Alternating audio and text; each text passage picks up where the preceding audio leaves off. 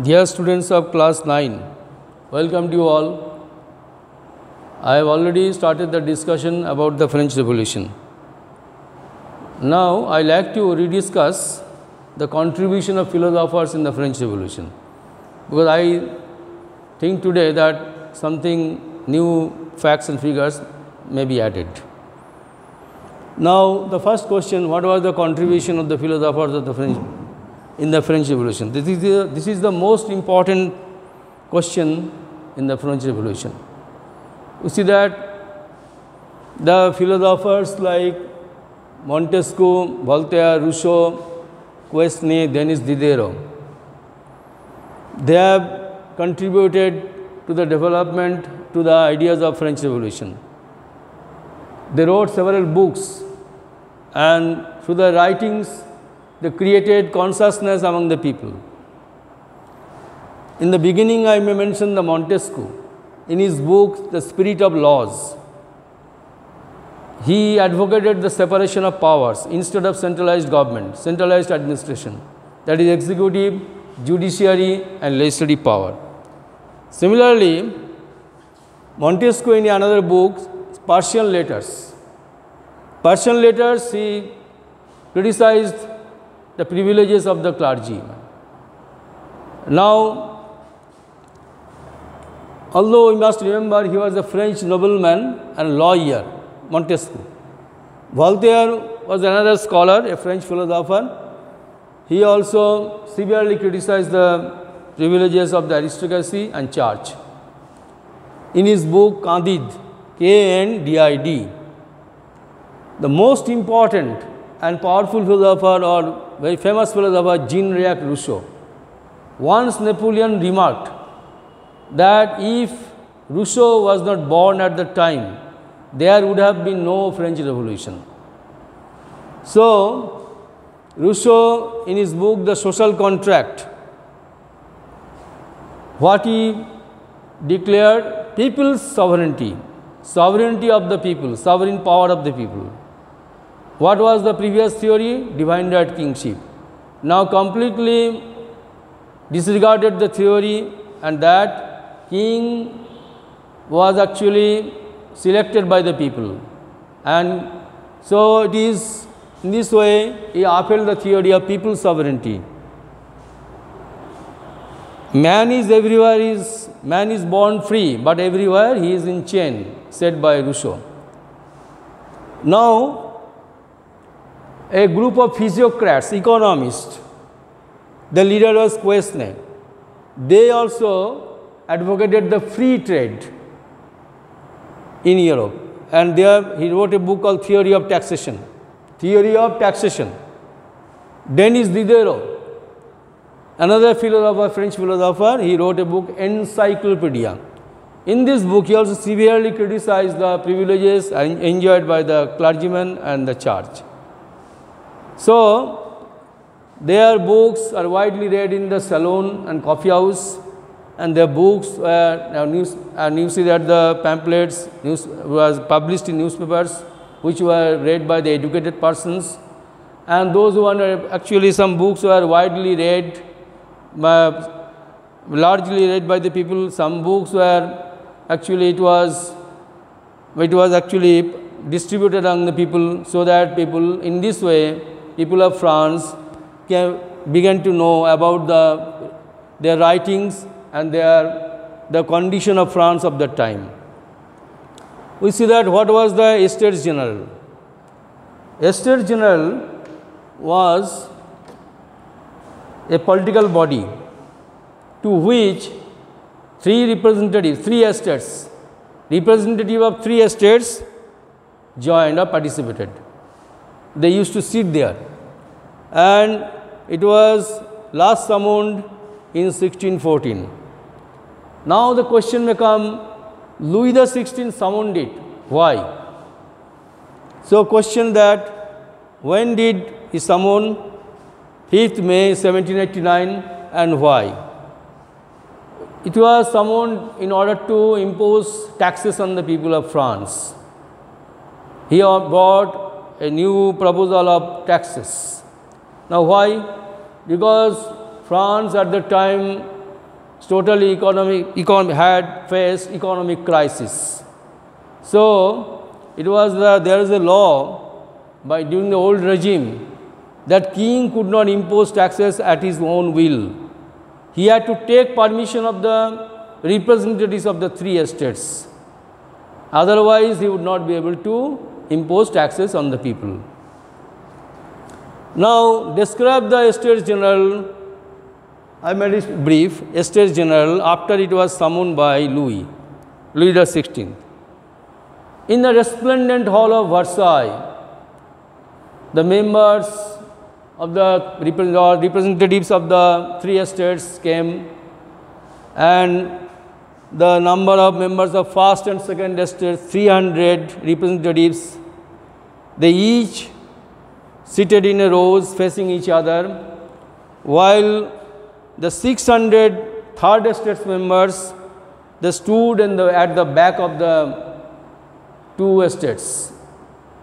They actually, this was the position, and we see that the member, other like the women, the peasants and ordinary men were not allowed to enter into the assembly. However, most of the third estate members came from the educated classes. They are very prosperous and educated classes, etc. Whenever they brought, I mean the peasants and the common people, they actually were not allowed to enter, but they sent their grievances in the form of letters. Some 40,000 letters were brought by the representatives, that is third estates.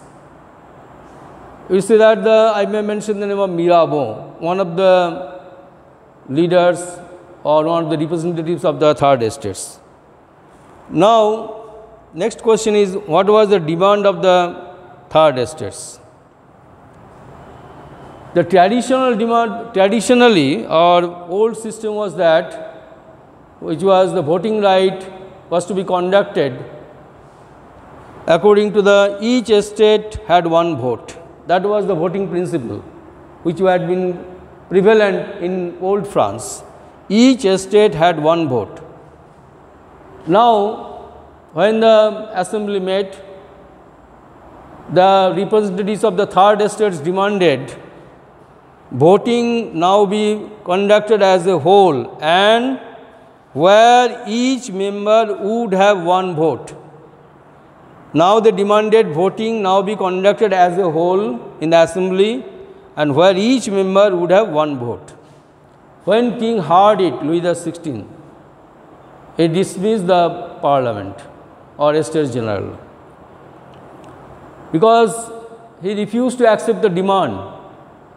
And as a protest, the members of the third estates walked out of the assembly.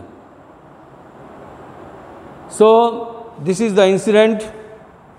Now, next incident is what was tennis court oath. When Louis XVI refused to accept the voting right demand of the third estates, the members decided to walk out of the assembly in protest, and they assembled in an adjacent tennis court in Versailles, and where they decided, they thought that they are the representatives of the whole nation, French nation. So they decided to draft a constitution, and so Estates General was given a new name called National Assembly. Later, it was drafted. They decided to draft a constitution for France, and they also took a resolution that until a new constitution was drafted, they would not be separated. So this is the resolution or pledge adopted by the members, that they would draft a constitution for the French nation, and until or unless the constitution was drafted, they would not be separated. So this is the tennis court oath. It was held in 20th June 1789. Date you must remember. What do you know about the rumors that spread during the French Revolution? We know that the French Revolution, we see that the people attacked the Bastille Fort, and gradually the key it was, there is a rumor that the manorial lords, rumor spread in France that manorial lords might attack with the help of the bands of brigands, might attack the peasants and destroy their ripe crops. So, caught in a frenzy of fear, the peasants collected or seized hoes and pitchforks and attacked the chateau. You see that it is the chateau, it can be pronounced as chateau, C-H-A-T-A-U-X, chateau, C-H-A-T-A-U-X. It is a castle led by the lords, manorial lords. It is a castle. So, they attacked the chateau, and also they destroyed the documents of manorial dues, and they also looted hoarded grains. And now naturally the nobles, the feudal lords fled from the villages and took shelter in the neighboring countries or other places. Now, what was the resolutions passed by the National Assembly on the night of 4th August 1789? On 4th August 1789, several resolutions were passed by the National Assembly 1789. That was that they decided to abolish the feudal system and also feudal system of taxation. They also decided to seize the lands or confiscate the lands of the or property of the church. They also decided to abolish all sorts of privileges enjoyed by the churchmen, and thus the property they seized from the church estimated up to 2 billion livres.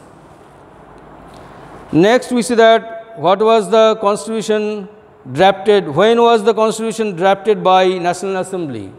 It was drafted in 1791.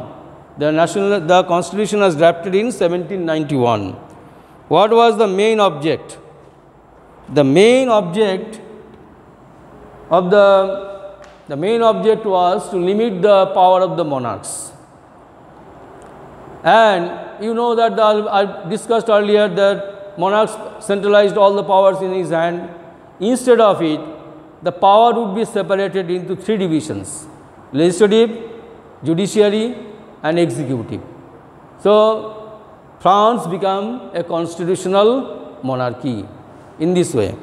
Next, we see that what was the voting right of the people of France, active and passive citizens. The National Assembly was given the right to vote, and it was elected through a indirect process. The people were given voting right, but there are 2 classes of people: active citizens and passive citizens. Active who are called active citizens, those who are above 25 years, and those who paid taxes, having the 3 days wage laborers of wages equal to, and they are actually entitled to, they are given the right to vote. And passive citizens, the men and women who had no property, who could not, and they had no right to vote, and naturally they were known as passive citizens.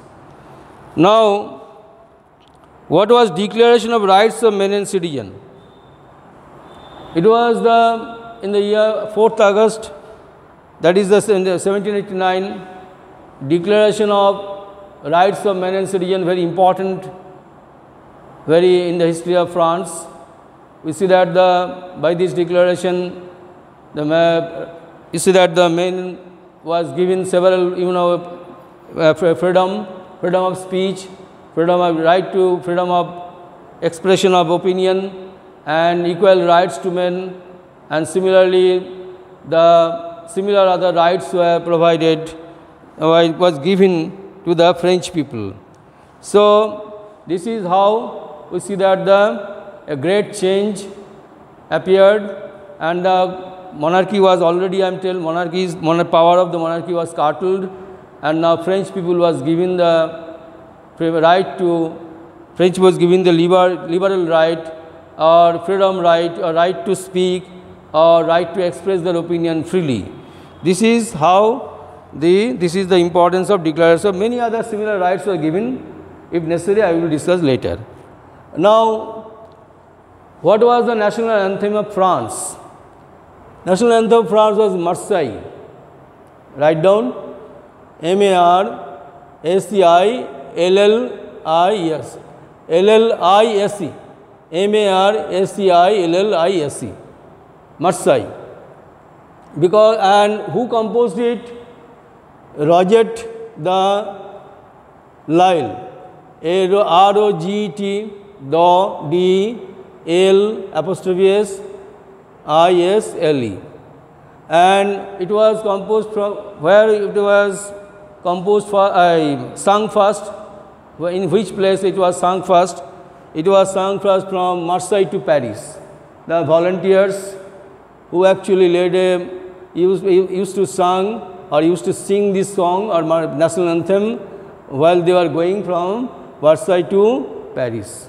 So that is all, and you must see that go through the again. I will rediscuss it later if necessary. And now, thank you all.